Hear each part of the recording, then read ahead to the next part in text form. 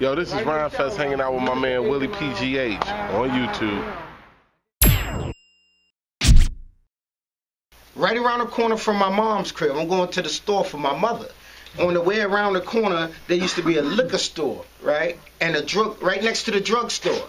And my best friend, E Unique, his little brother was about 16. He worked in the drugstore. So I'm walking by, and I look at him, and the look on his face I did not like, right? So I said, why you got that look on your face? What's going on? He was like, oh, my mom is mad at me, man. He was like, my dad gonna get me when I leave work tonight and go home. I'm trying to figure out what to say. I said, why your mother mad at you?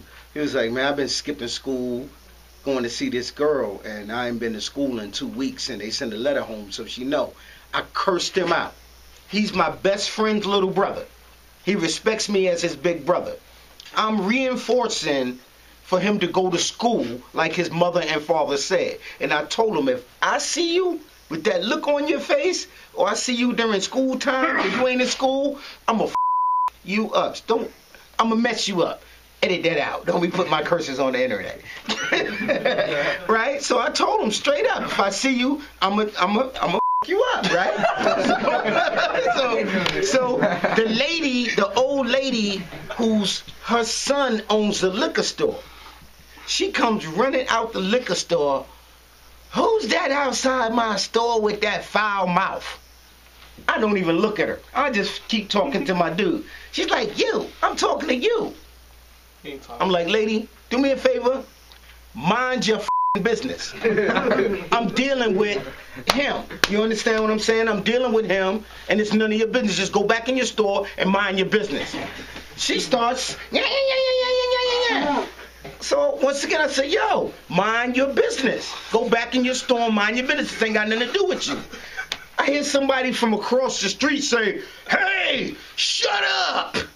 I turn around and look, and it's a police car that has stopped the guy that had ran a red light and was running his plates. He's looking across the street. He don't know what my conversation with her is. I'm like, you talking to me? Yeah, I'm talking to you. Shut up. I said, you shut the up. What are you talking to? You don't even know what you're talking about. So he comes across the street. I got this big old radio, like Radio Raheem. You know what I mean? And he comes over there like, I told you to shut up. I was like, I don't care what you say. You ain't my father. Since when do the police go around telling people to shut up? What law is that if I don't shut up? He was like, put your hand behind your back. I was like, why? Because you're under arrest. For what? Disturbing the peace. I was minding my own business.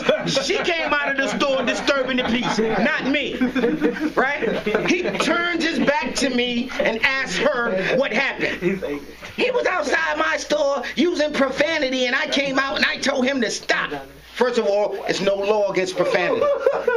You can tell a cop whatever you want to if you ain't scared of him whipping your. You know what I'm saying? You could even flip a cop the bird. Constitutionally protected freedom of speech.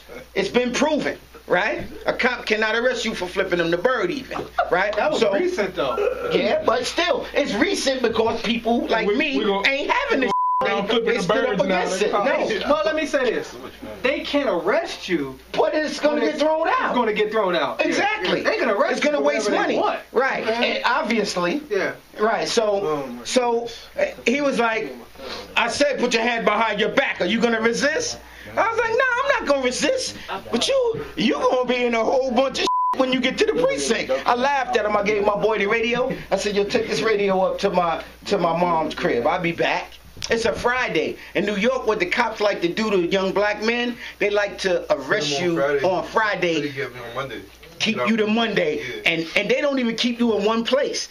Every 4 hours, they move you to another place until Monday, and they give you bologna sandwiches, that's green bologna, with stale bread, no mayo, no nothing. Just a piece of bologna, and you get that every time, every meal. It's the same thing.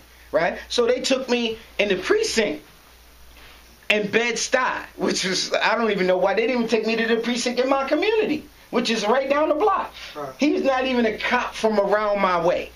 He drives me all the way to the next community, to the police station. And when he walked in the police station with me like this, yo, all the cops stood up. All the white cops stood up. They was like, yeah, what we got him for? I was like, what the hell is that about? So we go to the desk. I said, who's the sergeant here? They was like, I said, tell him I need to talk to him. Sergeant came over. I said, look, it's my elder Sonny Carson's phone number. Call him right now. He was like, huh? I said, call Sonny Carson right now. Dude looked at it. He said, what do you got him for? He was like, he was arguing with this lady. Dude was like, come here, let me talk to you. 2 minutes later, you can leave. I said, nah. First of all, somebody's driving me back where they me up from. You know what I'm saying? Second of all, I want an apology. It was like, I'm sorry. And the precinct, the captain drove me home. Because they didn't want it with Sonny Carson. Because they know one phone call, 50,000 black men in front of the precinct. Do y'all know who Sonny Carson is? Yep. You want to tell him? Sonny Carson, he was the father of Professor X, who was in my group, the X Clan. But Sonny Carson, he was one of the most feared black men in America. He mentored Al Sharpton, and he ran Brooklyn. Basically, anybody see the movie Hoodlum? Yep. Yes, sir. Bumpy Johnson? Yep. Well, Sonny Carson was the Brooklyn Bumpy Johnson. He ran John Gotti and them out of Bed-Stuy. Same way that Bumpy Johnson ran Lucky Luciano and them out of Harlem. But he also was like a very powerful, I don't even know if I want to call him a civil rights leader. Because even though he worked for black people like a civil rights leader does, he had a whole different style of doing it.